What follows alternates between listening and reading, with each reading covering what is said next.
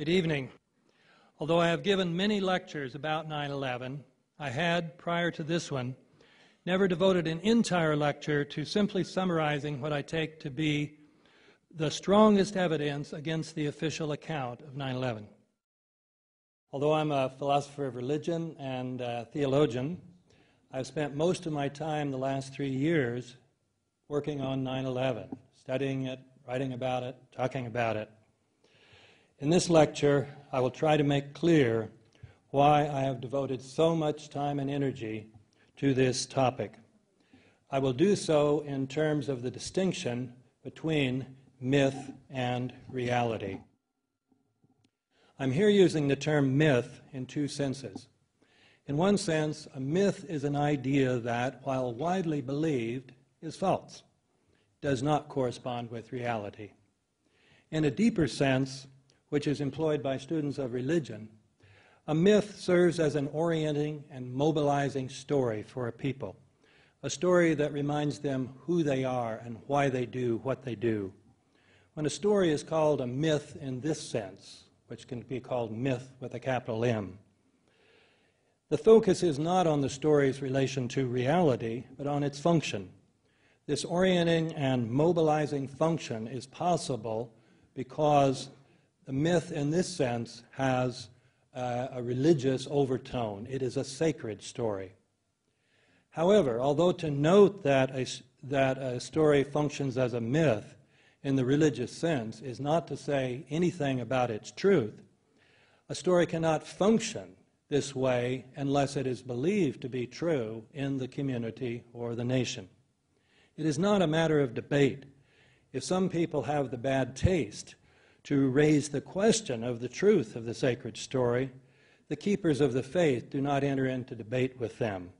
They ignore them or denounce them as blasphemers. It is wrong, blasphemous, and sinful for you to suggest, imply, or help other people come to the conclusion that the U.S. government killed 3,000 of its own citizens. According to the official story about 9/11, America, because of its goodness, was attacked by fanatical Arab Muslims who hate our freedoms. This story has clearly functioned as a sacred myth since that fateful day. And this function appears to have been closely, carefully orchestrated. The very next day, President Bush announced his intention to lead a monumental struggle of good versus evil. Then on September 13, he declared the following day would be a national day of prayer and remembrance for the victims of the terrorist attacks. And on that next day, the President himself, surrounded by Billy Graham, a cardinal, a rabbi, and an imam, delivered a sermon in the National Cathedral, saying, "Our responsibility to history is already clear, to answer these attacks and rid the world of evil. War has been waged against us by stealth and deceit and murder. This nation is peaceful, but fierce when stirred to anger. In every generation, the world has produced enemies of human freedom. They have attacked America because we are freedom's home and defender. And the commitment of our fathers is now the calling of our time. We ask Almighty God to watch over our nation and grant us patience and resolve in all that is to come, and may He always guide our country. God bless America." Through this unprecedented event, in which the President of the United States issued a declaration of war from a cathedral, French author Thierry Masson observed in 2002, the American government consecrated its version of the events. From then on, any questioning of the official truth would be seen as sacrilege. That attitude has remained dominant in the public sphere until this day, as the official account has continued to serve as a sacred story. When people raise questions about this story, they are either ignored, ridiculed as conspiracy theorists, or, as Charlie Sheen has recently learned, personally attacked. When anyone asks what right the administration has to invade and occupy other countries, to imprison people indefinitely without due process, or even to ignore various laws, the answer is always the same: 9/11. Those who believe that U.S. law and international law should be respected are dismissed as having a pre-9/11 mindset. Given the role that the official account of 9/11 has played, the most important question before our country today is whether this account, besides being a myth in the religious sense, is also a myth in the pejorative sense. That is, it is simply false. As a philosopher of religion, I would emphasize that the fact that a story has served as a religious myth does not necessarily mean that it fails to correspond with reality. Many religious accounts have at least a kernel of truth that can be defended in rational debate. In many cases, however, stories that have served as religious myths cannot stand up to rational scrutiny. When such a story is stripped of its halo and treated simply as a theory rather than an unquestionable dogma, it cannot be defended as the best theory to account for the relevant evidence. The official account of 9/11 is such a theory. When challenges to it are not treated as blasphemy, it can easily be seen to be composed of a number of ideas that are myths in the sense of not corresponding with reality. Using the word myth from now on only in this pejorative sense, I will discuss 9 of the major myths contained in the official story about 9/11. I will thereby show that the official account cannot be defended in light of the relevant evidence against the main alternative account, according to which 9/11 was an inside job, orchestrated by people within our own government. I will begin by looking at a few myths that prevent many people from even looking at this evidence. Myth number 1. Our political and military leaders simply would not do such a thing. This idea is widely believed, but it is undermined by much evidence. The United States, like many other countries, has often used deceit to begin wars. For example, the Mexican War, with its false claim that Mexico had shed American blood on American soil. The Spanish-American War, with its Remember the Maine incidents. The war in the Philippines, with its false claim that the Filipinos fired the first shot. And the Vietnam War, with its Gulf of Tonkin hoax. The U.S. government has also sometimes organized false flag terrorist attacks, killing innocent civilians, then blaming the attacks on an enemy country or group, often by planting evidence. As Daniel Ganser has shown in his recent book, NATO's Secret Armies, NATO, guided by the CIA and the Pentagon, arranged many such attacks in Western European countries during the Cold War, in which hundreds of people were killed by bombs or hooded men with shotguns. These attacks were successfully blamed on communists and other leftists to discredit them in the eyes of the voting public. Finally, if it be thought that the U.S. military would not orchestrate such attacks against American citizens, one needs only to read the plans known as Operation Northwoods, which the Joint Chiefs of Staff worked up in 1962, shortly after Fidel Castro had overthrown the pro-American dictator Batista. This plan contained various pretexts which would provide justification for U.S. military intervention in Cuba. Some of them would have involved killing Americans. For example, I remember the Maine incident. We could blow up a U.S. ship in Guantanamo Bay and blame Cuba. At this point, some people, having seen evidence that U.S. leaders would be morally capable of orchestrating 9/11, might avoid looking at the evidence by appeal to myth number 2. Our political and military leaders would have had no motive for orchestrating the 9/11 attacks. This myth was reinforced by the 9/11 Commission. While explaining why that al-Qaeda had ample motives for carrying out the attacks, this report mentions no motives that U.S. leaders might have had. But the alleged motives of al-Qaeda, that it hated Americans and their freedoms, is dwarfed by a motive held by many members of the Bush-Cheney administration, the dream of establishing a global Pax Americana, the first all-inclusive empire in history. This dream has been articulated by many neoconservatives, or neocons, during the 1990s, after the disintegration of the Soviet Union made it seem possible. It was first officially articulated in the Defense Planning Guidance of 1992, drafted by Paul Wolfowitz on behalf of then Secretary of Defense Dick Cheney, a document that has been called a blueprint for permanent American global hegemony and Cheney's plan to rule the world. Achieving this goal would require four things. One of these was getting control of the world's oil, especially in Central Asia and the Middle East. And the Bush administration came to power with plans already made to attack Afghanistan and Iraq. The second requirement was a technological transformation of the military, in which fighting from space would become central. A third requirement was an enormous increase in military spending to pay for these new wars and the weaponization of space. The fourth need was to modify the doctrine of preemptive attack so that America would be able to attack other countries even if they presented no imminent threat. These four elements would require a fifth, an event that would make the American people ready to accept these imperialistic policies. As Zbigniew Brzezinski explained in his 1997 book, The Grand Chessboard, the American people, with their democratic instincts, are reluctant to authorize the money and human sacrifices necessary for imperial mobilization. And this refusal limits America's capacity for military intimidation. But this impediment could be overcome if there were a truly massive and widely perceived direct external threat, just as the American people were willing to enter World War II only after the shock effect of the Japanese attack on Pearl Harbor.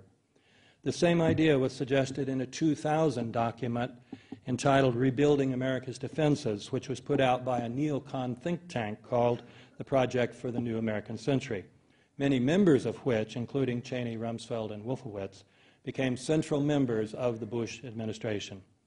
This document, referring to the goal of transforming the military, said that this process of transformation is likely to be a long one, absent some catastrophic and catalyzing event, like a new Pearl Harbor. When the attacks of 9/11 occurred, they were treated like a new Pearl Harbor. Several members of the administration spoke of them as opportunities. Secretary of Defense Rumsfeld said that 9/11 created the kind of opportunities that World War II offered to refashion the world. It created in particular the opportunity to attack Afghanistan and Iraq, to increase the military budget enormously, to go forward with military transformation, and to turn the new idea of preemptive warfare into official doctrine. This doctrinal change was announced in the 2002 version of the National Security Strategy, which said that America will act against emerging threats before they are fully formed. So not only did the Bush administration reap huge benefits from 9/11, these were benefits that it had desired in advance. The idea that it would have had no motives for orchestrating 9/11 is a myth. But there is one more myth that keeps many people from looking at the evidence. This is myth number 3. Such a big operation involving so many people could not have been kept a secret because someone involved in it would have talked by now. This claim is based on a more general myth, which is that it is impossible for secret government operations to be kept secret very long because someone always talks. But how could one know this? If some big operations have remained secret until now, we by definition don't know about them. Moreover, we do know about some big operations that were kept secret as long as necessary, such as the Manhattan Project to create the atomic bomb, and the war in Indonesia in 1957, which the United States provoked, participated in, and then kept secret until 1995. Many more examples could be given. We can understand, moreover, why those with inside knowledge of 9/11 would not talk. At least most of them would have been people with the proven ability to keep secrets. Those who were directly complicit would also be highly motivated to avoid public disgrace and the gas chamber. Those people who had knowledge without being complicit could be induced to keep quiet by means of more or less subtle threats, such as, Joe, if you go forward with your plan to talk to the press, I don't know who is going to protect your wife and kids from some nutcase angered by your statement. Still another fact is that neither the government nor the mainstream press has, to say the least, shown any signs of wanting people to come forward. For all these reasons, it is not surprising that no one has. I move to myth number 4, The 9/11 Commission, which has endorsed the official account, was an independent, impartial commission and hence can be believed. One needs only to look at the reviews of the 9/11 Commission report on Amazon.com to see that this assumption is widely held. Perhaps this is because in the preface, the Commission's chairman and vice chairman tell us that the Commission sought to be independent, impartial, thorough, and nonpartisan, but these terms do not describe the reality. The Commission's lack of impartiality can be explained partly by the fact that Chairman Thomas Kane, most of the other commissioners, and at least half of the members of the staff had serious conflicts of interest. The most serious problem, however, is that the executive director, Philip Zelikow, was essentially a member of the Bush-Cheney administration. He had worked with Condoleezza Rice on the National Security Council in the administration of the first President Bush. Then, when the Republicans were out of office, he and Condoleezza Rice wrote a book together. Then, when she was named National Security Advisor for the second President Bush, she brought him on to help with the transition. Finally, then, he was appointed to the President's Foreign Intelligence Advisory Board. So he was the White House's man inside the 9/11 Commission. And yet, as executive director, he guided the staff, which did virtually all the work. Zelikow was in position, therefore, to decide which topics would be investigated and which ones not. One disgruntled staff member reportedly said at the time, "Zelikow is calling the shots, he's skewing the investigation and running it his own way." Accordingly, the Commission was not independent from the executive branch.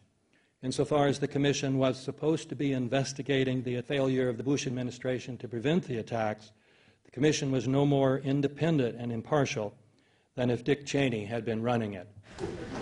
The only difference was that no one was shot.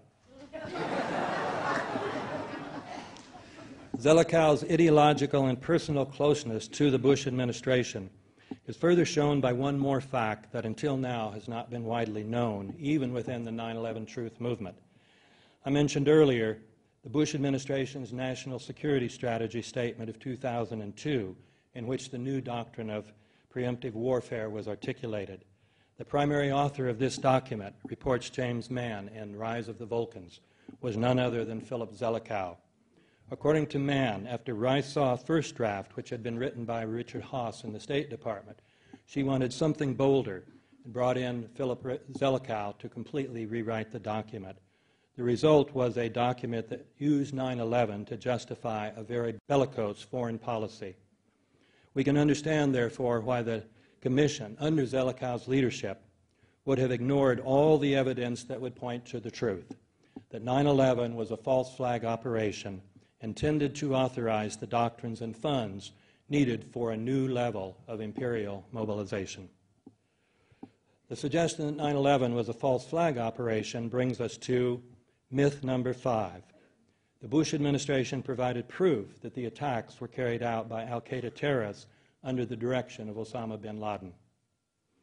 One of the main pieces of alleged proof involved the claim that the baggage of a Muhammad Atta, called the ringleader, was discovered at the Boston airport from which Flight 11 departed. This baggage, besides containing Atta's passport and driver's license, also contained various types of incriminating evidence, such as flight simulator manuals, videotapes of Boeing airliners, and a letter to other hijackers about preparing for the mission. But the bags also contained Atta's will. Why would Atta have intended to take his will on a flight he planned to fly into the World Trade Center? There are also many other problems with this story. We seem to have planted evidence. Another element of the official story about the alleged hijackers is that they were very devout Muslims. The 9/11 Commission report said that Atta had become very religious, even fanatically so. The public was thereby led to believe that these men would have no problem with a suicide mission because they were ready to meet their maker. But investigator-reporter Daniel Hopsicker discovered that Atta loved cocaine, alcohol, gambling, pork, and lap dances. Several of the other alleged hijackers had similar taste, reported the Wall Street Journal. The Commission pretends, however, that none of this information was available. While admitting that Atta met other members of al-Qaeda in Las Vegas shortly before 9/11, it says that it saw no credible evidence explaining why, on this occasion and others, the operatives flew to or met in Las Vegas. Another problem in the official account is that although we are told that 4 or 5 of the alleged hijackers were on each of the flights, no proof of this claim has been provided. The story, of course, is that they did not force their way onto the planes, but they bought tickets. If so, their names should have been on the flight manifests. But the flight manifests that have been released contain neither the names of the alleged hijackers nor any Arab names whatsoever. We have also been given no proof that the remains of any of these men were found in the wreckage. One final little problem is that several of these 19 men, according to stories published by the BBC and British newspapers, are still alive. For example, the 9/11 Commission named Walid al-Shiri as one of the hijackers and reproduced the FBI's photograph of him. It even suggested that al-Shiri stabbed one of the flight attendants shortly before Flight 11 crashed into the North Tower. But as BBC News had reported 11 days after 9/11, al-Shiri, having seen his photograph in newspapers and TV programs, notified authorities and journalists in Morocco, where he works as a pilot, that he was still alive. But if there are various problems with the government's story about the hijackers, surely it proved its case about Osama bin Laden. Insofar as this belief is held, it is also a myth. Secretary of State Colin Powell promised shortly after 9/11 to provide a white paper giving this proof, but this paper was never produced. British Prime Minister Tony Blair did produce such a paper, but it begins with the admission that it does not purport to provide a prosecutable case against Osama bin Laden in a court of law. So, evidence good enough to go to war, but not good enough to go to court. And although the Taliban said that it would hand bin Laden over if the United States presented evidence of his involvement in 9/11, Bush refused. This failure to provide proof was later said to be unnecessary because bin Laden, in a video allegedly found in Afghanistan, admitted responsibility for the attacks. This confession is now widely cited as proof. But the man in this video has darker skin, fuller cheeks, and a broader nose than the Osama bin Laden of all other videos. We again seem to have planted evidence. There are, moreover, other problems in the official account of Osama bin Laden. For one thing, in June of 2001, when he was already America's most wanted criminal, he reportedly spent 2 weeks in the American hospital in Dubai, was treated by an American doctor, and visited by the local CIA agent. Also, after 9/11, when America was reportedly trying to get Osama dead or alive, the U.S. military evidently allowed him to escape on at least 4 occasions, the last one being the Battle of Tora Bora, which the London Telegraph labeled a grand charade. Shortly thereafter, Bush said, "I don't know where bin Laden is. I really don't care. It's not our priority." Sometimes the truth slips out. In any case, the idea that the Bush administration has provided proof for its claims about Osama bin Laden and the al-Qaeda hijackers is a myth. I turn now to myth number 6. The 9/11 attacks came as a surprise to the Bush administration. Nothing is more essential to the official story than this idea. About 10 months after 9/11, FBI Director Robert Mueller said, "To this day, we have found no one in the United States except the actual hijackers who knew of the plot." There is much evidence, however, that counts against this claim. One type of evidence involves an extraordinarily high volume of put options purchased in the 3 days prior to 9/11. To buy put options for a particular company is to bet that its stock price will go down. These extraordinary purchases included 2 and only 2 airlines, United and American, the 2 airlines used in the attacks. They also included Morgan Stanley Dean Witter, which occupied 22 stories of the World Trade Center. The price of these shares did, of course, plummet after 9/11, resulting in enormous profits for the purchasers. These unusual purchases, as the San Francisco Chronicle said, raised suspicions that the investors had advanced knowledge of the strikes. It would appear, in other words, that those who made the purchases knew that United and American airliners were going to be used in attacks on the World Trade Center. The 9/11 Commission tried to show these suspicions to be unfounded. It claimed, for example, that the purchases for United Airlines do not show anyone other than al-Qaeda had foreknowledge because 95% of these options were purchased by a single U.S.-based institutional investor with no conceivable ties to al-Qaeda. But the Commission thereby simply begged the question at issue, which is whether some organization other than al-Qaeda was involved in the planning. Also, the Commission ignored the other crucial point, which is that U.S. intelligence agency closely monitored the stock market, looking for any anomalies that might provide clues to untoward events. Therefore, regardless of who orchestrated the attacks, the U.S. government would have had intelligence suggesting that United and American airliners were to be used for attacks on the World Trade Center in the near future.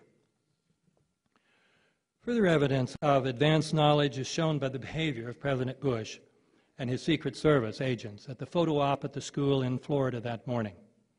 According to the official story, when Bush was first told that a plane had struck one of the Twin Towers, he dismissed the incident as a horrible accident, which meant that they could go ahead with the photo op. News of the second strike, however, would have indicated, assuming that the strikes were unexpected, that terrorists were using planes to attack high-value targets, and what could have been a higher-value target than the President of the United States. His location at the school had been more highly publicized. Therefore, the Secret Service agents should have feared that a hijacked airliner might have been bearing down on the school at that very minute, ready to crash into it. It is standard procedure for the Secret Service to rush the President to a safe location whenever there is any sign of danger. And yet these agents allowed the President to remain another half hour at the school, even permitting him to deliver an address on TV, thereby announcing to the world that he was still at the school. Would not this behavior be explainable only if the head of the Secret Service detail knew that the planned attacks did not include an attack on the President? The 9/11 Commission, of course, did not ask this question. It was content to report that the Secret Service told us they did not think it imperative for the President to run out the door. Maintaining decorum, in other words, was more important than protecting the President's life.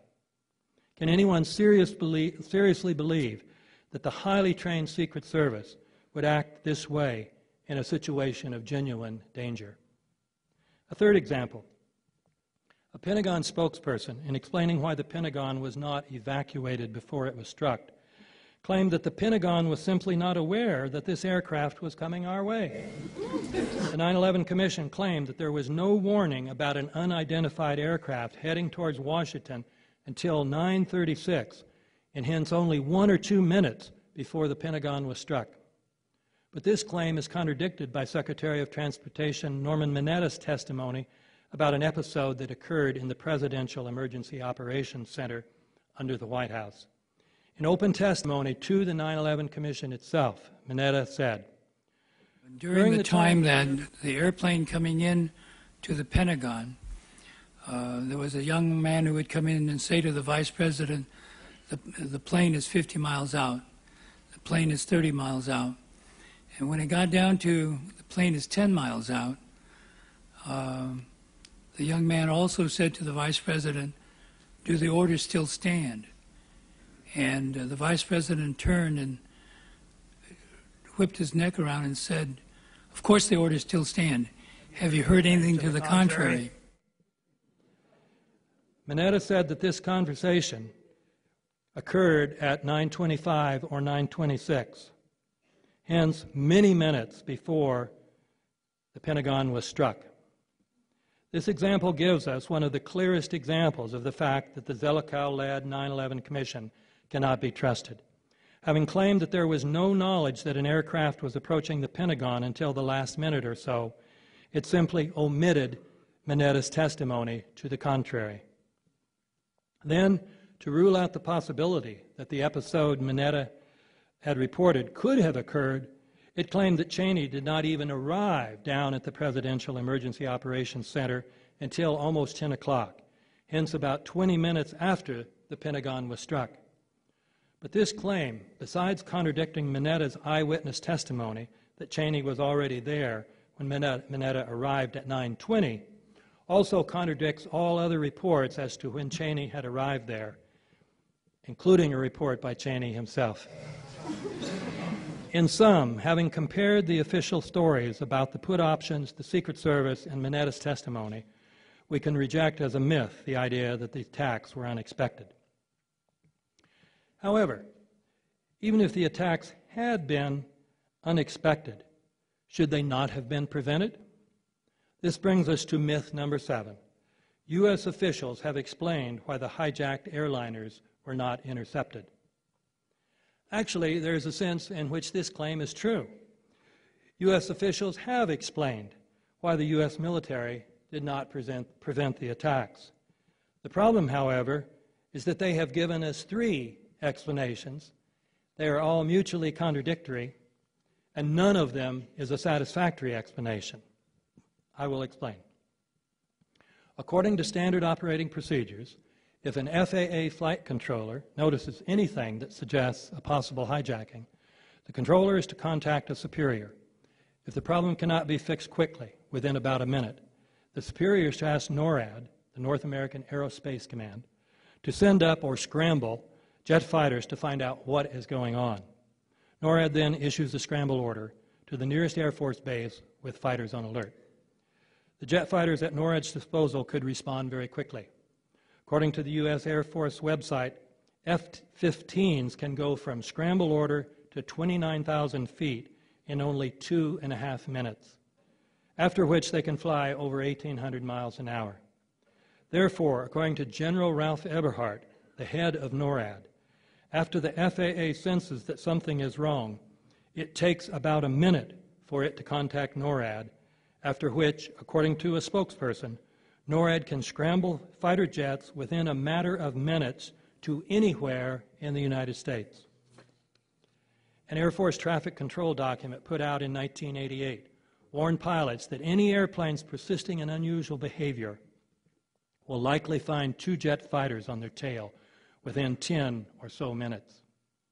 If these procedures had been carried out on the morning of 9/11, American Airlines Flight 11 and United Flight 175 would have been intercepted before they could have reached Manhattan. And American Flight 77 would have been intercepted long before it could have reached the Pentagon. Such interceptions are routine, being carried out about 100 times a year. A month after 9/11, the Calgary Herald reported that in the year 2000, NORAD has scrambled fighters 129 times. Do these scrambles often result in interceptions? Just a few days after 9/11, Major Mike Snyder, a NORAD spokesperson, told the Boston Globe that NORAD's fighters routinely intercept aircraft. Why did not such interceptions occur on 9/11? During the first few days, the public was told that no fighter jets were sent up until after the strike on the Pentagon at 9:38.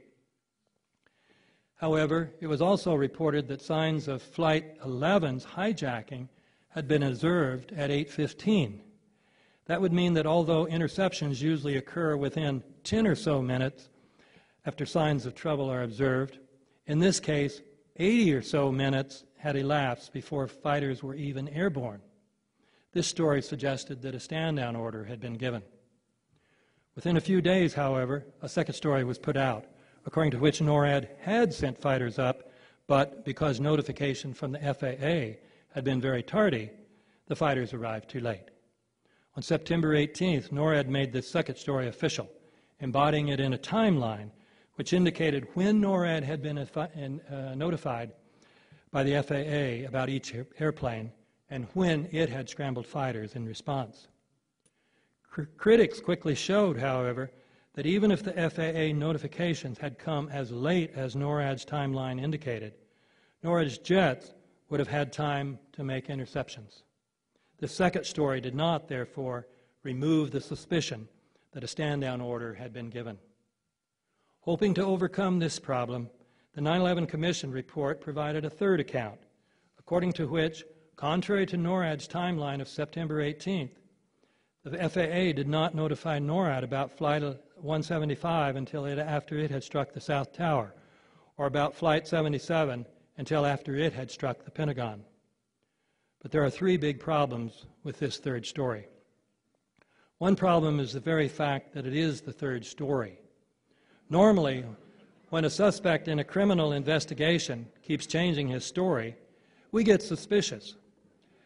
Let's say that the police asked Charlie Jones where he was on the night of a particular crime. He says he was at the movie theater, but they say, no, the movie theater's been closed all week.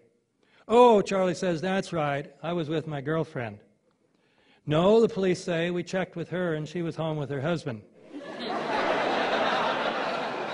At that point, Charlie says, oh, now I remember, I was home reading the Bible. You're probably not going to believe Charlie. And yet that's what we have here.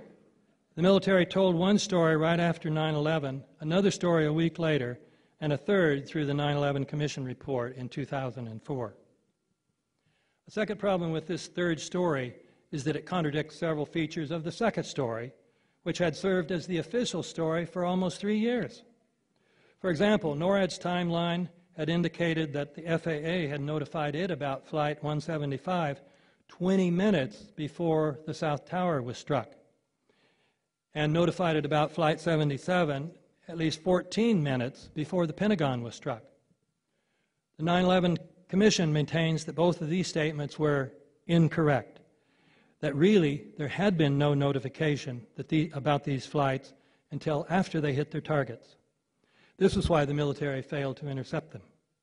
But if NORAD's timeline was false, as the Commission now claims, NORAD must have been either lying or confused. But it is hard to believe that it could have been confused 1 week after 9/11, so it must have been lying. But if NORAD was lying then, why should we believe them now? Further skepticism about this third story arises from the fact that it is contradicted by considerable evidence. For example, the Commission's claim that the military did not know about Flight 175 until it reached its goal is contradicted by a report by Captain Michael Jelinek, who on 9/11 was overseeing NORAD's headquarters in Colorado. According to a story in the Toronto Star, Jelinek is a Canadian, Jelinek was on the phone with NORAD as he watched Flight 175 crash into the South Tower. He then asked NORAD, was that the hijacked aircraft you were dealing with? To which NORAD said, yes. The 9/11 Commission's claims about Flight 175 and 77 are also contradicted by a memo sent to the Commission by Laura Brown of the FAA. Her memo stated that the FAA had set up a teleconference at about 8:50 that morning, at which time it started sharing information about all flights with the military. She specifically mentioned Flight 77. Her memo, which is available on the web, was discussed by the Commission and read into its record on May 23, 2003. But Zelokow's 9/11 Commission report fails to mention this memo. Because of these and still more problems, which I have discussed in a lecture called Flights of Fancy, this third story does not remove the grounds for suspicion that a stand-down order had been given. There is, moreover, ear witness testimony for this suspicion. An upper management official at LAX, who needs to remain anonymous, told me that he overheard members of LAX security, including officers from the FBI and the LAPD, interacting on their walkie-talkies shortly after the attacks. In some cases, he could hear both sides of the conversation. At first, the LAX officials were furious because they were told that the airplanes that attacked the World Trade Center and the Pentagon had not been intercepted because the FAA had not notified NORAD about the hijackings.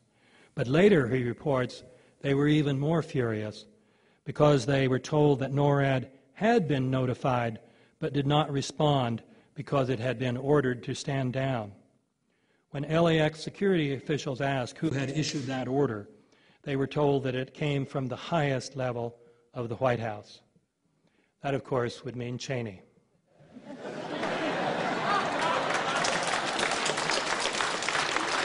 Accordingly, the idea that the attacks could not have been prevented is a myth. To move to myth number 8, official reports have explained why the Twin Towers and Building 7 of the World Trade Center collapsed. This claim suffers from the same problem as the previous one. We have had 3 explanations, each of which contradicts the others, and none of which is anywhere near adequate. The first explanation, widely disseminated through television specials, was that the buildings collapsed because their steel columns were melted by the jet fuel-fed fires. But this explanation contained many problems, the most obvious of which is that steel does not begin to melt until about 2,800 degrees Fahrenheit, while open fires based on hydrocarbons such as kerosene, which is what jet fuel is, cannot, even under the most ideal circumstances, rise above 1,700 degrees. A second explanation, endorsed by the 9/11 Commission report, is a pancake theory, according to which the fires, while not melting the steel, heated it up sufficiently to cause the floors weakened by the airplane strikes to break loose from the steel columns, both those in the core and those around the outside. All the floors above the strike zone hence fell down on the floor below the strike zone, causing it to break free, and this started a chain reaction so that the floors pancaked all the way down. But this explanation also suffered from many problems, the most obvious of which was that it could not explain why the buildings collapsed into a pile of rubble only a few stories high. The core of each of the Twin Towers consisted of 47 massive steel columns. If the floors had broken loose from them, these columns would have still been sticking up into the air 1,000 feet.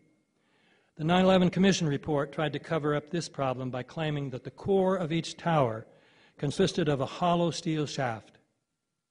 But those massive steel columns could not be wished away. The definitive explanation was supposed to be a third one, issued by the National Institute for Standards and Technology, usually called NIST. The NIST report claimed that when the floors collapsed, they, rather than breaking free from the columns, pulled on them, causing the perimeter columns to become unstable. This instability then increased the gravity load on the core columns, which had been weakened by tremendously hot fires in the core, which NIST claims reached over 1,800 degrees Fahrenheit. And this combination of factors resulted in global collapse. But as physicists Jim Hoffman and Stephen Jones have shown, this account is riddled with problems. One of these is that NIST's claim about the tremendously hot fires in the core is completely unsupported by the evidence or logic. A second problem is that even if this sequence of events had occurred, NIST provided no explanation as to why it would have produced global, that is, total collapse. The NIST report asserts that column failure occurred in the core as well as the perimeter columns, but this remains a bare assertion. There is no plausible explanation of why the core columns would have broken or even buckled so as to produce global collapse. And this is only to begin to enumerate the problems in NIST's theory, all of which follow from the fact that it, like the previous 2 theories, is essentially a fire theory, according to which the buildings were brought down primarily by fire. In the case of the Twin Towers, of course, the impact of the airplanes is said to have played a role. But most experts who support the official theory attribute the collapses primarily to the fire.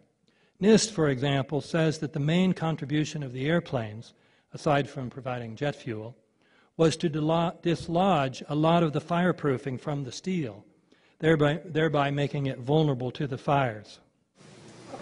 By the way, when you go home tonight and light your fire in your fireplace, be sure to fireproof your steel, or the grate may collapse. But these fire theories face several formidable problems. First, the fires in these 3 buildings were not very hot, very big, or very long-lasting, compared with fires in some steel frame high-rises that did not collapse. A 1991 fire in Philadelphia burned 18 hours, and a 2004 fire in Caracas burned 17 hours without causing even a partial collapse. By contrast, the fires in the North and South Towers burned only 102 and 56 minutes, respectively, before they collapsed. And neither fire, unlike the Philadelphia and Caracas fires, were hot enough to break windows. Second, total collapses of steel frame high-rise buildings have never, either before or after 9/11, been brought about by fire alone, or fire plus externally caused structural damage. The collapse of Building 7 has been recognized as especially difficult to explain. It was not hit by a plane, so the explanation has to rely solely on fire, and yet because there was no jet fuel to get a big fire started, this building had fires on only 2 or 3 floors, according to several witnesses and all photographic evidence. FEMA admitted that the best theory it could come up with for this collapse had only a low probability of occurrence. The 9/11 Commission report implicitly admitted that it could not explain the collapse of this building by not even mentioning it. The NIST report, which could not claim that the fireproofing had gotten knocked off the steel of this building, has yet to offer an explanation as to why it collapsed. And NIST, like the 9/11 Commission, evidently does not want you asking why Building 7 collapsed, even though it was not hit by a plane. On its website, it says that one of its objectives is to determine why and how World Trade Center Buildings 1, 2, and 7 collapsed after the initial impact of the aircraft, thereby implying that Building 7, like the Twin Towers, was also hit by a plane. In any case, a third problem with the official account of the collapses of these 3 buildings is that all prior and subsequent collapses, total collapses of steel frame high-rises, have been caused by explosives in the procedure known as controlled demolition. This problem is made even more severe by the fact that the collapses of these 3 buildings manifested many features of the most difficult type of controlled demolition known as implosion. I will mention 7 such features. First, the collapses began suddenly. Steel, if weakened by fire, would gradually begin to sag. But as one can see from the videos available on the web, all 3 buildings are completely motionless up to the moment they begin to collapse. Second, if these huge buildings had toppled over, they would have caused enormous death and destruction in lower Manhattan. But they came straight down. This straight down collapse is the whole point of controlled implosion, which only a few companies in the world are qualified to pull off.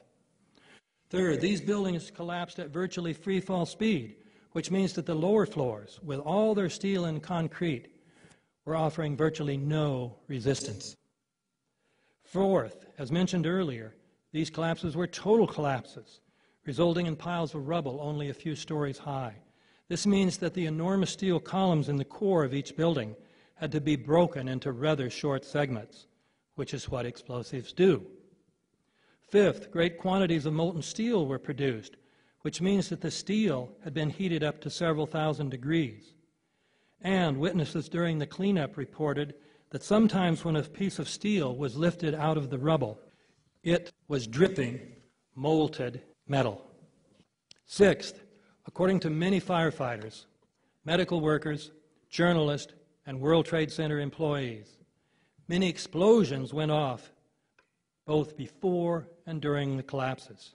For example, Fire Captain Dennis Tardeel, speaking of the South Tower, said, "I hear an explosion and I look up. It is as if the building is being imploded from the top floor down, one after another. Boom, boom, boom."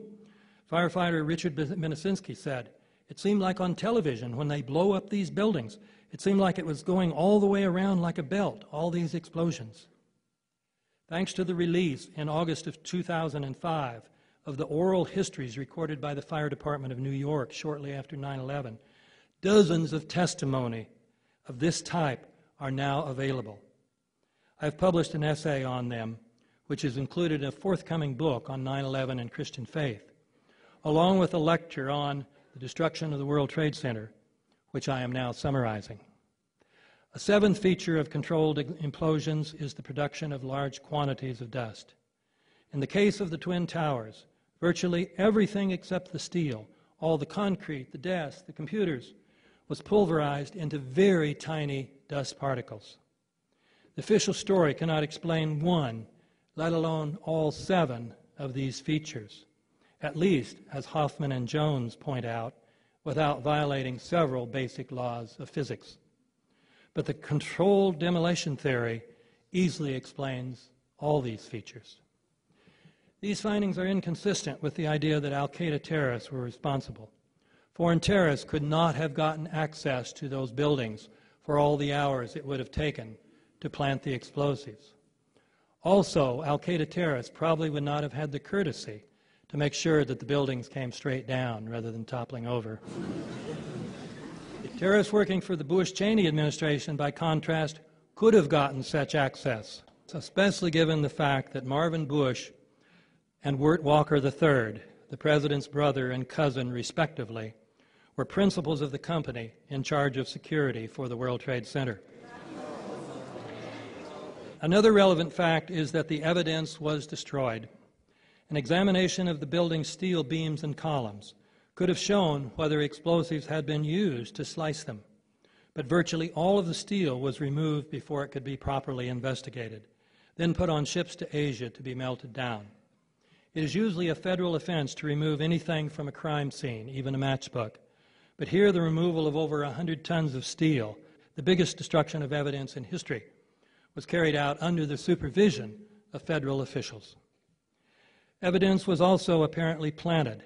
The passport of one of the hijackers on Flight 11 was allegedly found in the rubble. Having survived the fiery infernal, I'm not making this up.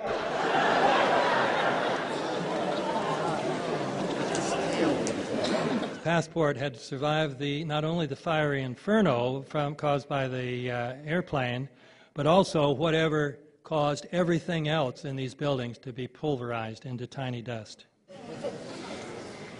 The magic passport. To sum up, the idea that U.S. officials have given a satisfactory or even close to satisfactory explanation of the collapse of the World Trade Center is a myth. And these officials have implicitly admitted this by refusing to engage in rational debate about it. Michael Newman, a spokesman for NIST, reportedly said during a recent interview that none of the NIST scientists would participate in any public debate with scientists who reject their report. When Newman was asked why NIST would avoid public debate if it had confidence in its report, he replied, "Because there is no winning in such debates." In the same interview, Newman had compared people who reject the government's account of the collapses with people who believe in Bigfoot and a flat earth. And yet he fears that his scientists would not be able to show up these fools in a public debate. In any case, I come now to the final myth, which is myth number 9. There is no doubt that Flight 77, under the control of al-Qaeda hijacker Hani Hanjour, struck the Pentagon. There are, in fact, many reasons to doubt this claim. We have, in the first place, reasons to doubt that the aircraft that hit the Pentagon was under the control of Hani Hanjour. For one thing, the aircraft, before striking the Pentagon, reportedly executed a 270-degree downward spiral, and yet Hani Hanjour was known as a terrible pilot who could not safely fly even a small plane. Russ Wittenberg, who flew large commercial airliners for 35 years after serving in Vietnam as a fighter pilot, says that it would have been totally impossible for an amateur who couldn't even fly a Cessna to maneuver the jetliner in such a highly professional manner. Moreover, as a result of that very difficult maneuver, the Pentagon's West Wing was struck. But terrorists brilliant enough to get through the U.S. military's defense system would have known that this was the worst place to strike for several reasons. The West Wing had been reinforced, so the damage was less severe than a strike anywhere else would have been. This wing was still being renovated, so relatively few people were there. A strike anywhere else would have killed thousands rather than 125. And the Secretary of Defense and all the top brass, whom terrorists would presumably have wanted to kill, were in the East Wing. Why would an al-Qaeda pilot have executed a very difficult maneuver to hit the West Wing when he could have simply crashed into the roof of the East Wing. A second major problem with the official story. There are reasons to believe that the Pentagon was struck only because officials at the Pentagon wanted it to be struck. For one thing, Flight 77 allegedly, after making a U-turn in the Midwest, flew back to Washington undetected for 40 minutes. And yet the U.S. military, which by then clearly would have known that hijacked airliners were being used as weapons, has the best radar systems in the world, one of which, it brags, does not miss anything occurring in North American airspace. The idea that a large airliner could have slipped through is absurd. Also, the Pentagon is surely the best defended building on the planet. It is not only within the P-56A restricted airspace that extends 17 miles in all directions from the Washington Monument, but also within the P-56B airspace, the 3-mile ultra-restricted zone above the White House, the Capitol, and the Pentagon. The Pentagon is only a few miles from Andrews Air Force Base, which has at least 3 squadrons with fighter jets on alert at all times. The claim by the 9/11 Commission report that no fighters were on alert the morning of 9/11 is wholly implausible, as I have explained in my book on this subject. The Pentagon, moreover, is reportedly protected by batteries of surface-to-air missiles. So if any aircraft without a U.S. military's transponder were to enter the Pentagon's airspace, it would be shot down. So even if the aircraft that hit the Pentagon was Flight 77, it could have succeeded only because officials in the Pentagon turned off their missiles, as well as ordering the fighters from Andrews to stand down. A third major problem with the official story is that there is considerable evidence it could not have been Flight 77 because it was not a Boeing 757. For one thing, the strike on the Pentagon, unlike the strikes on the Twin Towers, did not create a detectable seismic signal. Also, according to several witnesses and many people who have studied the available photographs, both the damage and the debris were inconsistent with a strike by a large airliner. That issue, however, is too complex to discuss here, as is the issue of what should be inferred from conflicting eyewitness testimony. Deferring those topics to another time, I will conclude by pointing out that the suspicion that the Pentagon was not struck by a 757, as the government claims, is supported by the fact that evidence was destroyed. Shortly after the strike, government agents picked up debris and carried it off. Shortly thereafter, the entire lawn was covered with dirt and gravel, so that any remaining forensic evidence was literally covered up. Also, the videos from security cameras on the nearby Citgo gas station and Sheraton Hotel, which would show what really hit the Pentagon, were immediately confiscated by agents of the FBI, and the Department of Justice has to this day refused to release them. If these videos would prove that the Pentagon was really hit by a 757, most of us would assume the government would release them. To conclude, it would seem for many reasons that the official story of 9/11, which has served as a religious myth in the intervening years, is a myth in the pejorative sense of a story that does not correspond with reality. One sign of that a story is a myth in this sense, I have pointed out, is that it cannot be rationally defended. The official story has never been publicly defended by any member of NIST or of the 9/11 Commission or of the Bush administration. After Charlie Sheen had made public his skepticism about the official story, CNN's Showbiz Tonight wanted to have a debate about the points he had raised between a representative of the government and a representative of 911truth.org. But the producers reportedly could find no member of the government willing to appear on the show. In this unwillingness of the government to appear on an entertainment show to answer questions raised by an actor, we would seem to have the clearest possible sign that the government story is myth, not reality.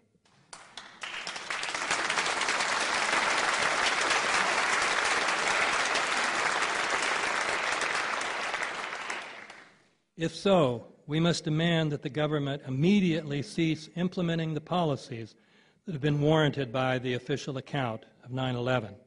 For this story, serving as a national religious myth, has been used to justify 2 wars, which have cost many tens of thousands of deaths, to start a more general war on radical Islam, in which Muslims around the world are now considered guilty until proven innocent, to annul and violate civil rights, and to increase our military spending, which was already greater than all the spending of the rest of the world together, and yet now we've increased it by several more billions of dollars.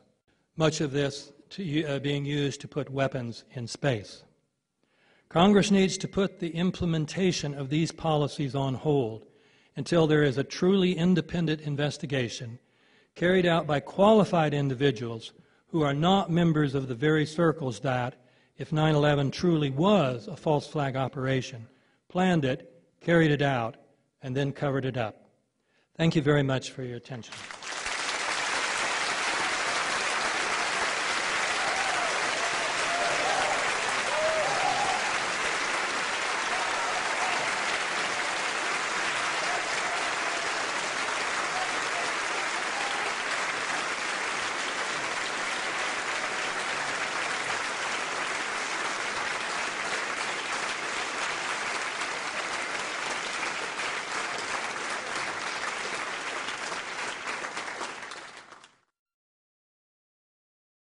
Several questions, in fact, related to your own safety. How concerned are you?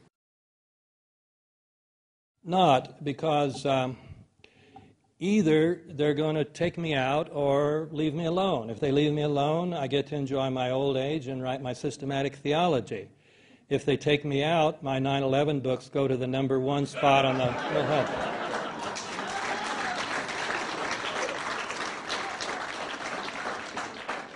So it's a win-win situation. Do you think you're being monitored, asks one questioner? Do you think we have some FBI agents in the room? Gosh, I hope so. Because I've been told that there are many people inside who would like to tell their story. But they know it'll be very dangerous for them if they do, and certainly if they let anybody know in advance that they are going to. But what we're faced here with is so humongous. I mean, the very future, not only of our country, but of our planet is at stake. So I would appeal to some people within the military, within the FBI, within any branch of government who knows the truth and can really be a whistleblower, to come forward, take the risk, even at the risk of your own life, for the good of the world.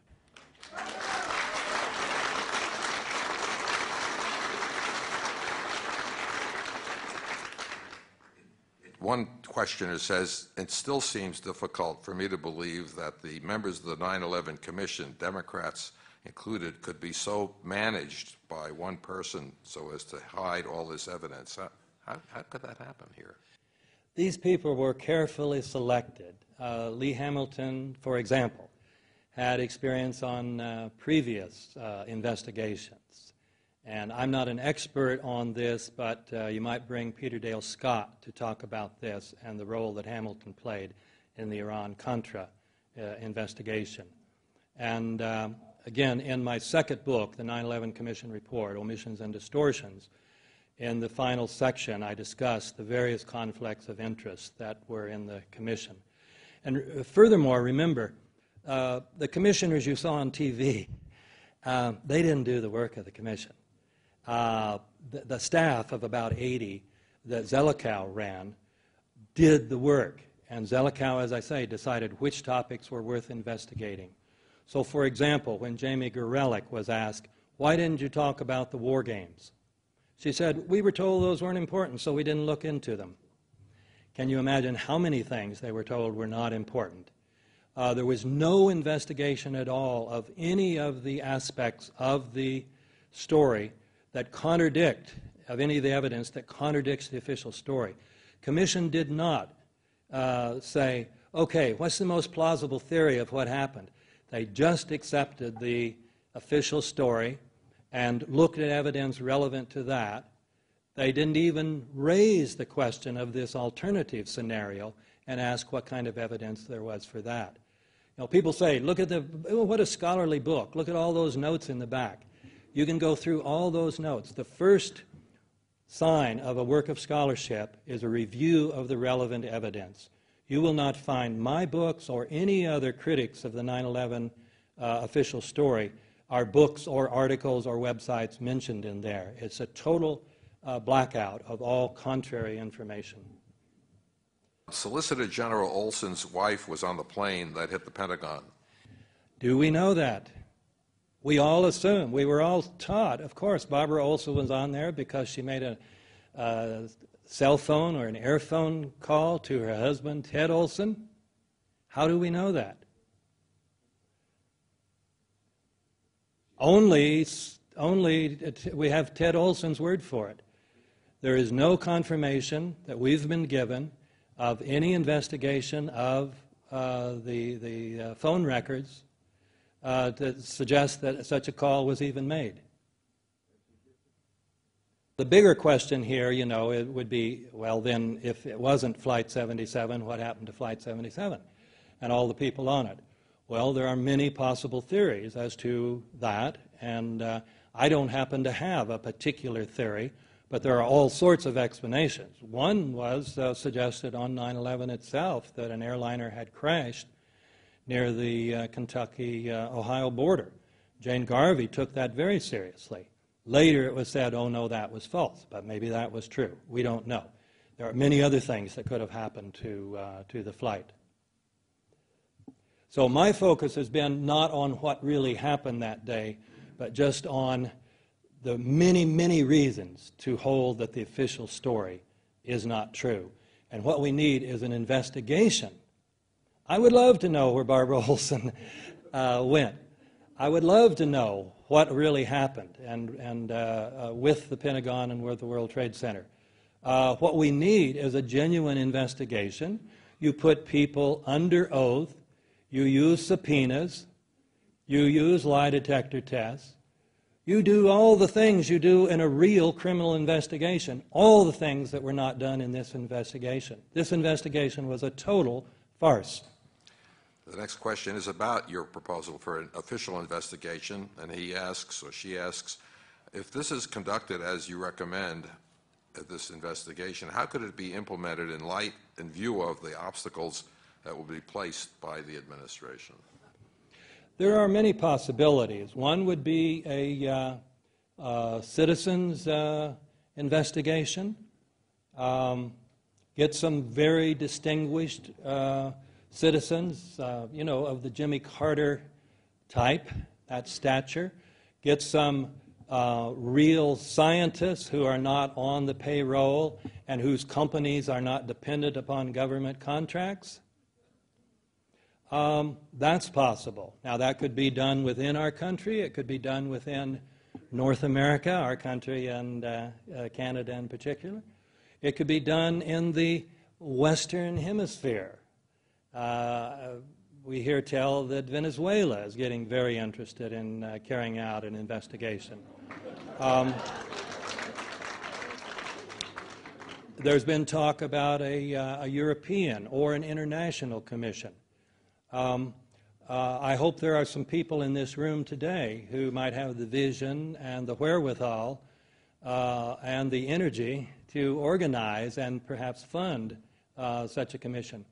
By the way, one other thing that would, you know, I mean, it would be, the obvious thing would be, it would be good if Congress would do this. But of course, they did their little joint inquiry, and then they realized they really couldn't do it. They got intimidated by the FBI. And they passed it on then to the 9/11 Commission, which did a worse job than the joint inquiry did. So, I mean, we learned a few interesting real facts from the joint inquiry. So, thus far, there are no signs that Congress will act, whether to do their own investigation or appoint a special prosecutor. That would be a way to do this. But it's, there are a few signs that will happen. So it'll probably be more fruitful to focus on some sort of citizens committee, national or international. The Pearl Harbor attack, there was a real enemy, and if that was facilitated, well, there was a real enemy to chase. Is it your opinion that there is now a new real enemy? This is the big difference between the new Pearl Harbor and the old Pearl Harbor. Roosevelt believed the United States had to get into World War II. Robert, is it Stinnett or Stinnett? Stinnett. Does he happen to be here? I think he's right, and in the meantime, some more people have written evidence about this. If you look at Stephen Snegowski, Google him, and you'll find even more information about the original Pearl Harbor. In any case, let us assume this is true, that Stinnett and these others are right, that Roosevelt knew that Pearl Harbor was coming and even, to some extent, maneuvered the Japanese into the attack. And roughly 3,000 people were killed, mainly military people in this case. Many people looking back would say, you know, 80% of the people, those are the numbers we get, were against getting in the war. And that Roosevelt believed emphatically that it was necessary to protect American interests, no doubt, that was number one, but also for the good of the world as a whole to stop the Japanese and fascist alliance. In the present case, we have a fabricated enemy. Some of you have seen The Power of Nightmares. Gives an inkling about that, nothing like the whole story, but some very important information. The question about what was and certainly what is the present relation between the Bush administration and Al-Qaeda, I don't know. But there is reason to believe that the working relationship they had during the Afghanistan war was never severed. So if that's the case, this is completely an artificial enemy. Now, many people say, okay, they were working together at one time and then Osama bin Laden got really ticked off at us and decided to attack us. That's possible, but it's also possible that that's all part of the official story, particularly when you hear that Osama was in the hospital in Dubai being treated by an American doctor and visited by the local CIA agent in the summer of 2001 when Osama bin Laden was already supposedly America's most wanted criminal. Since so many people have an emotional investment in what they believe America to be and stand for in the world, do you think we as a people and a country have any substantial hope or interest in reconciling the truth with our own self-image? That is an excellent question, and it really gets to the crux of the matter for many people and the difficulty of getting the story out. I have a theological friend in the UK who early on said, well, he read my book and the evidence is completely persuasive, but he just refuses to believe it because he says there just must be some end to American duplicity. Now, that's a different attitude than the one we're talking about here. That is, Americans themselves. I mean, I grew up a patriot. I think most of us probably grew up as patriots. And patriotism meant believing your country was good. This is the myth that has been inculcated, that America always does right, or if we do wrong, it's just a mistake or a few bad apples. So to believe that the system has become so corrupt that criminals willing to do this sort of thing are in charge of the White House and the various branches, the FBI, CIA, and Justice Department, and so on, and that the Congress is either complicit or too cowardly to do anything, and it still remains an open question, I think, about the Supreme Court. So these are very troubling thoughts, and one person wrote in response to a story about me, the only positive story that's appeared in the mainstream press about my work was in the LA Times magazine, Sunday magazine. And someone wrote in saying, well, the evidence is completely persuasive that Griffin presents, but that America will not believe it because it just runs too contrary to our myth, and the idea of this kind of conspiracy and cover-up is just too frightening, and so we will find some way not to believe it. And I'm afraid that may be the truth, but I'm actually more optimistic than that. I think the people can stand to know the truth, want to know the truth, and will rally when there is an opportunity.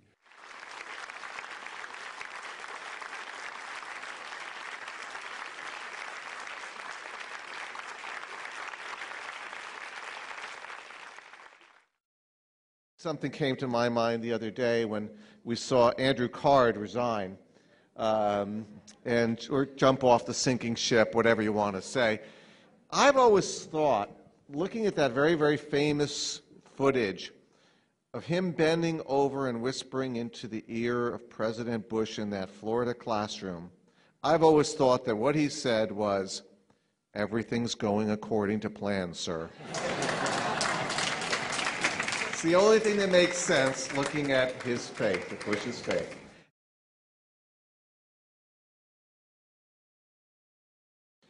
How do you account for the fact that there are so many holes in the official story? Surely they would have planned the cover story while planning the attack. Do they want us to uncover the truth for some other reason? That's a good question, and I devoted quite a bit of space to it in the new Pearl Harbor, because I point out there are so many things that are just so obviously problematic. But one answer is that, you know, when you look at the war in Iraq, these guys are not geniuses. Is anything known about the placement of explosives in the World Trade Center buildings and their ignition? Both Jim Hoffman, whom I believe is here, and Stephen Jones, physicist at BYU, who's, I think there was film with him in it, and he has written a lecture which has gotten a lot of circulation called "Why Indeed Did the World Trade Center Buildings Collapse?" Both Hoffman and Jones have discussed this issue. There are plausible scenarios, not very difficult actually to figure out, as to where the explosives would have to be placed in order to slice, say, you know, all the 47 cord columns. And evidently it wouldn't take an enormous number of explosives. Jones at least suggests it would take quite a bit fewer than I had originally thought, so that it wouldn't literally take thousands of hours to plant all these. What about the flight that crashed in Pennsylvania? Several of my family members work for the NSA, and they say it was shot down. I left 93 out tonight because I thought you might want to get home before midnight. Oh, a man appreciates that. Good. But I devoted quite a bit of time to it, both in the New Pearl Harbor and in the second book. It certainly does appear that the U.S. military shot it down. I mean, there's an enormous amount of evidence that it did. And it appears that one of the motives for lying about when Cheney went down below is to make it appear that he could have not possibly given the shoot-down order. That is, everybody knows it was Cheney who gave the shoot-down order. Now, there's been the controversy, did he get the permission from the president?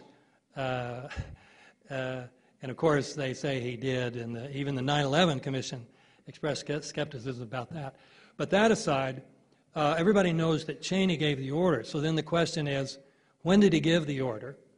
Every story prior to the 9/11 Commission report said that he gave it several minutes before 10 o'clock. And Flight 93 was shot down at 10:03, according to the government's theory, a little later, according to seismic records. Richard Clarke, for example, had said in his book, Against All Enemies, that he was amazed when he asked for shoot-down authorization, how quickly it came from Cheney. And Clarke gives the impression it came about 9:45. And he says definitely before the president's plane took off at 9:50. And then we have reports that jets were sent by the head of NEADS, NORADs in the northeast section, and told to shoot the flight down. We have a pilot who said he heard a rumor from his other people in the military that the military had shot down an aircraft. People at the site gave all sorts of evidence that would suggest the plane had been downed probably by a missile, and so on.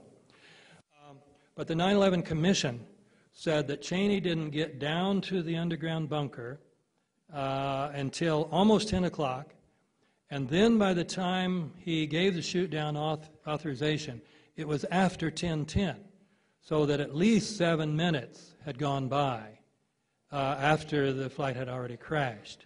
So the logic is, the military could not possibly have shot it down. But this is one of the most obvious lies in the Commission report. Everything, including Cheney himself, indicated that he was down there long before that. And it's just amazing, or it ought to be amazing, that our mainstream press won't even point out that most obvious lie in the Commission's report. What do you think is the best response to the phrase conspiracy theory?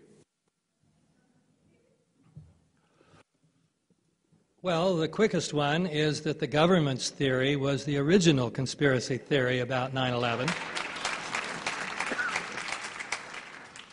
And it's very interesting that both President Bush and Philip Zelikow used the identical words, telling people, "Let us never tolerate outrageous conspiracy theories concerning the attacks of September the 11th. But it's interesting to think about, what would be an outrageous conspiracy theory. It can't just be any conspiracy theory, since the government's theory is a conspiracy theory, according to which 19 Arab Muslims, under the inspiration of Osama bin Laden, conspired to do all these things. So what's an outrageous one? Well, if you think about these things in terms of the philosophy of science, you have good theories and bad theories. There's nothing wrong with a theory. Quantum theory is considered rather respectable, and yet it's a theory. So, and there's nothing wrong with conspiracy theories. We all believe hundreds of conspiracy theories. Every day you read the newspaper, read about, it's just when 2 or 3 people conspire in secret to do something immoral or illegal, that's a conspiracy. And so our newspapers are full of those, from robbing the local 7-Eleven to Enron conspiring to cheat its investors. So there must be something that makes something an outrageous conspiracy theory. Well, in philosophy of science, a good theory is one that can take account of all the relevant facts in a self-consistent way. A bad theory is one that is inconsistent with some of the relevant facts. An outrageous theory would be one that is inconsistent with all the relevant facts, and that's the official theory about 9/11.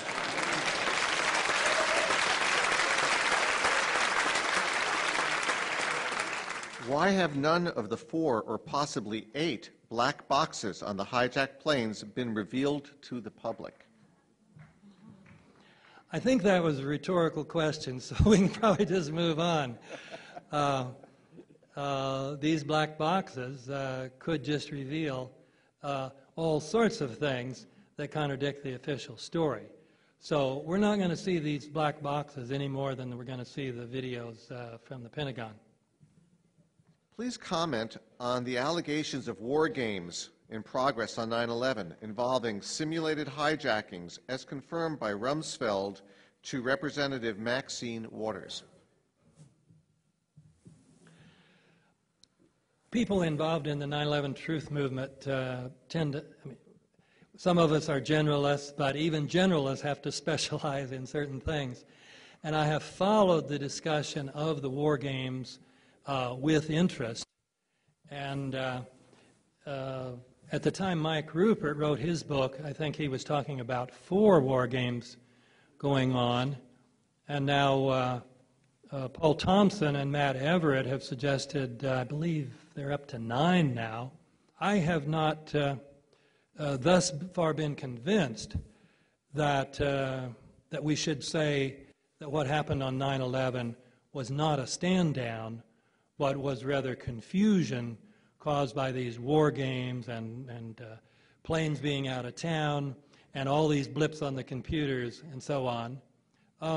It's possible, but I haven't seen the need for it yet, and so I'm still just an old-fashioned stand-down guy.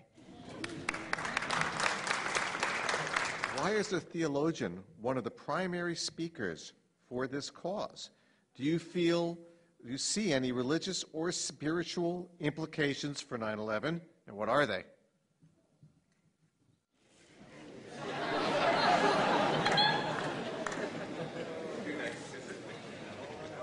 Why is a theologian speaking about this? I didn't have anything else to do. What we theologians are supposed to be doing is trying to imagine and speak about the world from the divine point of view. And if the religions of the world are basically correct, the divine is the creator and lover of all peoples, in fact, all creatures, and cares about the good of the world, the long-term good of the world, and wouldn't want people producing nuclear wars that would decimate all life on the planet, wouldn't want the global warming to continue after 30 years after we've known about it, 35 years now, about the ecological crisis, wouldn't want all these things. So I'm convinced that this administration, as was said earlier tonight, is the most dangerous administration we have ever had for the future of this country.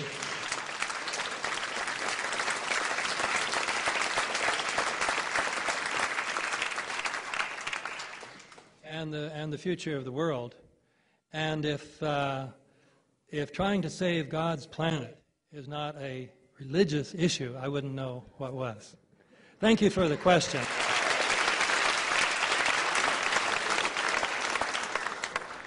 There are only a few demolition companies that could have pulled off a controlled demolition of the towers. Have they been investigated and individual workers sought out who might have been involved in the packing or placing of the explosives beforehand? Of course not. Controlled demolition, that company, which is one of the few companies in the world authorized to do controlled implosions, was brought in to do the cleanup for the World Trade Center. I understand made quite a tidy profit on it. Tidy, not tiny. It's very interesting. Marc Loiseau, the president, did an interview recently in New Scientist magazine, and some very damning stuff in there inadvertently. He explains that to make a building come down in that way, straight down so no other buildings are destroyed, it takes enormous planning. He says he spends, hundreds of hours when it's a big building, scoping it out, taking pictures, going back again.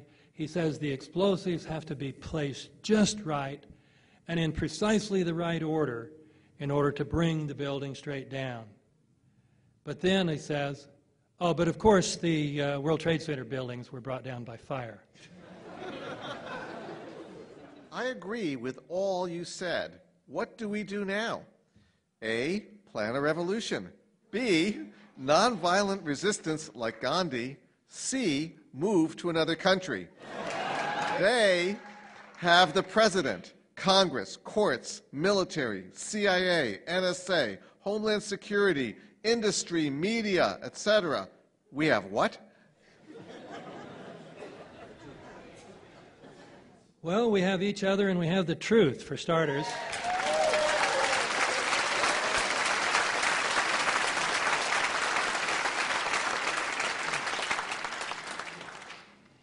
And of the three options, I would say A and B, both of them, plan the revolution and nonviolent resistance. I gave a talk recently in Santa Barbara, which was actually the first talk I gave specifically as a Christian theologian speaking on this issue to fellow Christians. And in that talk, as well as in the book I mentioned that is coming out on 9/11 and Christian faith, I suggest that what we need within the Christian church in this country is an anti-imperial movement. And now tonight I would expand that and say that Jews, Muslims, Hindus, Buddhists, ethical humanists, human beings should form an anti-imperial movement. Because that's what, as I tried to make clear, 9/11 was all about, a means to increase the empire. And so we do need a revolution, a nonviolent revolution against American imperialism before it's too late.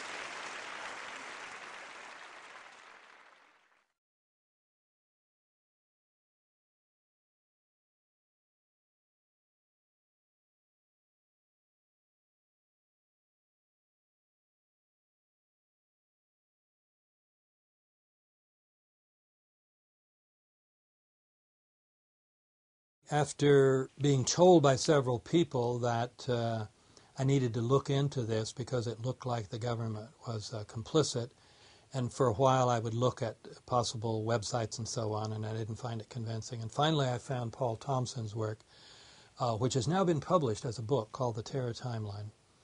And it had an amazing amount of material drawn from strictly mainline sources that simply contradicted the official account. So I started reading more and more stuff, and I read Nafiz Ahmed's book, The War on Freedom. I read then Terry Mason's book on Pentagate and 9/11, The Big Lie. And then I did learn more about what was going on the Internet. I never had been an Internet person. And I saw that a lot of people had been working on this for a long time, but most of them were people who would never be able to get a book published. And I thought, well, since I've published about 25 books before, maybe I would have a shot at it. Even then, it was much more difficult than I thought. Most publishers simply wouldn't respond to my letters. But I kept at it till I found brave little Interlink books which was willing to do it.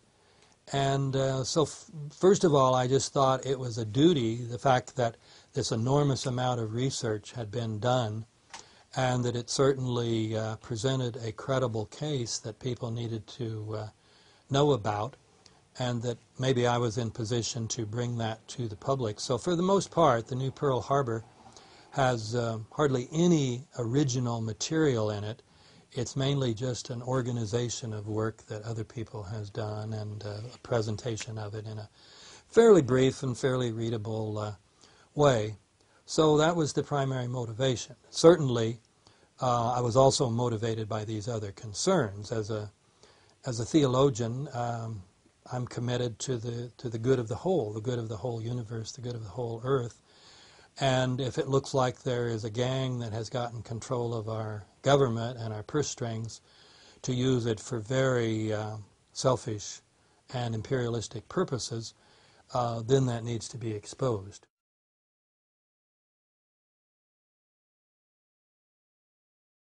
There has been a long history. We're sitting here in California. We stole this from the Mexicans by deliberately fabricating an incident where we were on their property, and then they were they were accused of shedding American blood on American property. The congressman at the time named Abraham Lincoln called this a shameless lie. Likewise, when we took over Cuba, the Philippines, and Hawaii, and a few other islands, Puerto Rico and Guam and so on, there was a battleship there in the harbor just put down there for nobody knows quite why. And there was a big explosion on the battleship. This, of course, the battleship Maine, and everybody knows the slogan, "Remember the Maine, the hell with Spain." And it's still a mystery exactly what happened, but we certainly used it as an incident and accused Spain falsely of having blown up the Maine. It's the last thing Spain would have done. Likewise, the war in the Philippines the following year was started by an incident that the soldier in charge admitted that he was told to start the war as an incident, and so on. And more recently, people know about the Gulf of Tonkin, that those events never happened, which were really when the Vietnam War went full scale. So there is a long history, and there's also the famous or notorious Operations Northwoods document. When General Eisenhower was just about to leave office, he desperately wanted to invade Cuba to get rid of Fidel Castro, but time ran out. The plan passed over to President Kennedy, but then there was the little Bay of Pigs fiasco. Kennedy took Cuban planning away from the CIA, gave it to the Joint Chiefs of Staff. They came in with this plan, which would involve killing American citizens and blaming the Cubans as a pretext to invade Cuba. Kennedy turned it down. Another president might have accepted it.